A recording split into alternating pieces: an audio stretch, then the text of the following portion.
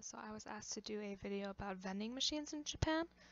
So, I mean, in Japan they have like a cigarette vending machine, they have a liquor vending machine, they have just normal drink vending machines like this. I've seen pajamas. I've even seen like little wooden boards so people could write like wishes at a temple. Most vending machines just have your basic setup. You put your money in. If you want a refund, you use a little yellow lever. They also take bills. The interesting thing though about vending machines that I noticed at least is they have hot and cold drinks, and they have some weird stuff too, obviously. So I've seen like corn chowder, hot corn chowder.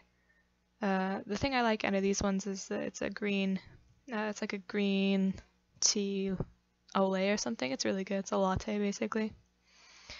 So this is my dorm's menu for like the month. Each month they have a set menu. The green days are when they don't cook for you. You get breakfast and dinner. It's pretty nice. And how this works is, I'm not sure if this is like a Japanese kind of culture thing. I haven't really figured it out a lot, to be honest. But you take your name tag, and then you go, and that's kind of how they mark off if you've ate or not, or if you've, if you're double dipping. It's a really good system. I mean, it's old school, but it's good. It works. Here's your calendar in Japan. All the red days are holidays, days you get off. And of course, all the signs are in Japanese. It's actually kind of fun to be in Japan because, I don't know, it has this like allure of I have no idea where I am or how to read anything.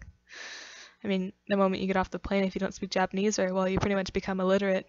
It's an interesting feeling. Oh yeah, and since I have it's not really an English name. I have a Spanish name, Carmen, but because my name is not Japanese or Chinese or Korean, or it can't be written in Chinese characters, they write it in katakana.